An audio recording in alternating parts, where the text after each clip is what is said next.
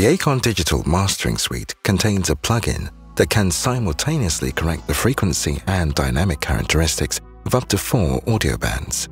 This is, of course, multiband dynamics. Basically, these are 4 dynamic plugins, each of which affects a specific frequency band.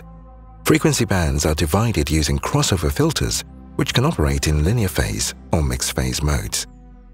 We've already discussed these modes earlier in the video dedicated to the Equalize 2 plugin.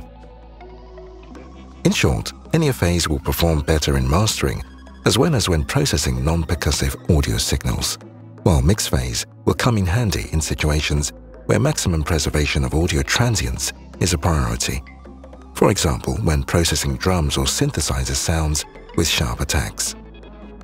Multiband dynamics should be primarily used on instruments whose dynamic characteristics, for one reason or another, cannot be adjusted using a full-band compressor, such as the Dynamics plugin discussed earlier. What could be the reasons? Well, let's take a look at a few options. Live and synthetic bass often contain a powerful low-frequency component, but at the same time rather inexpressive mids, and in order to extract some liveliness from such audio signals, we have to resort to compression. But wideband processing here very often leads to pumping, which partially or completely destroys bass as an instrument. Multiband processing, in turn, allows us to divide the frequency spectrum of a bass instrument into zones of influence in order to pull out the missing and leave the fundamental signal as untouched as possible. For example, on the Moog track, I compress the lows and low mids slightly to make the instrument more stable, while leaving the sub-lows intact.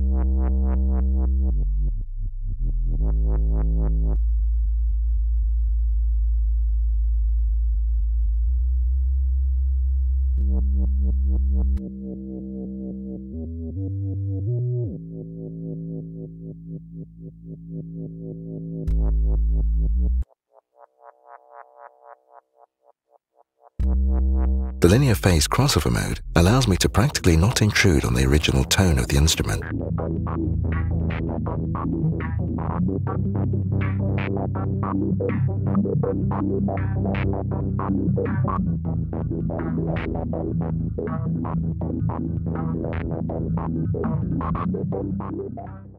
Another example is live bass, where I compress in all frequency ranges so that every note of the instrument is audible and there aren't any too jumpy or too quickly decaying notes. The mixed phase mode here allows for a processing sound more like analog multiband compressors that slightly distort or color the timbre of the instruments, but do it musically.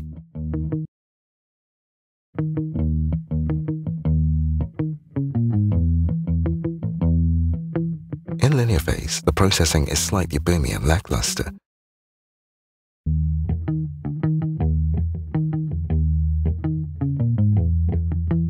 While mixed phase sounds more attacking and tenacious.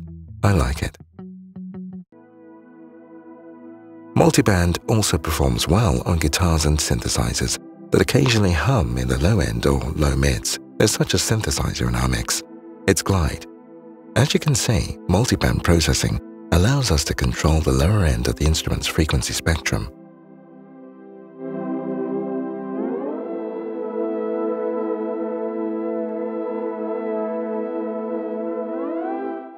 By controlling the low end, the mids cease to be masked, and it seems that the sound of the instrument becomes brighter and more intelligible. This is a very pleasant side effect of the treatment.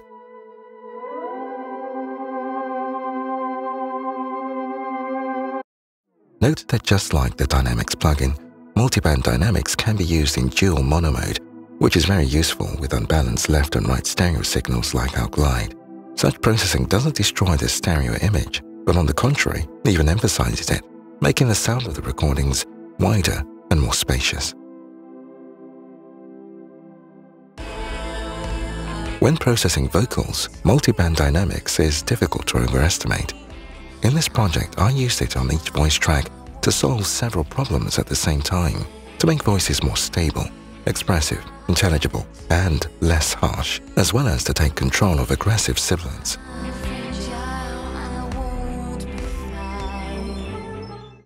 Let's take a look at the lead vocal track. Here, I use low mids and high-end processing to bring the sound of the voice into balance. Fine, yeah. Why do you do it to me?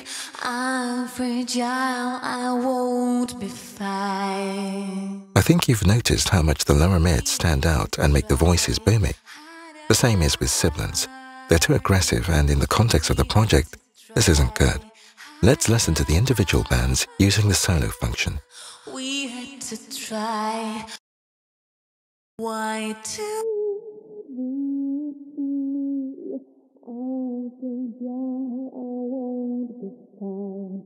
Yeah.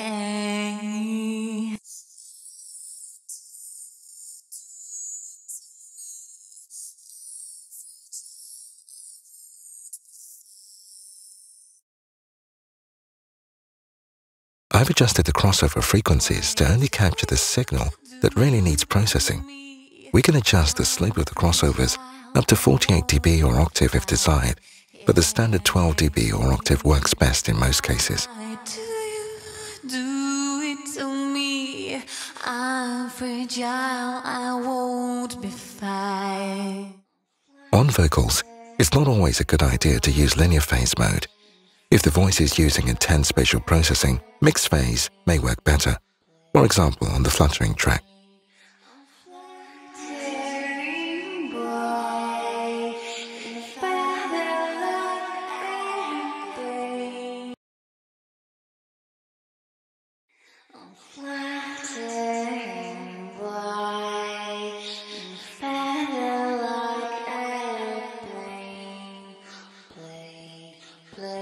Linear phase here sounds boomy and inexpressive.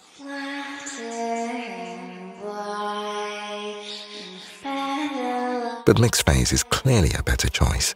As you can see, multiband dynamics is really great at solving a variety of tasks in the process of mixing audio recordings. Thank you, and see you in the next video.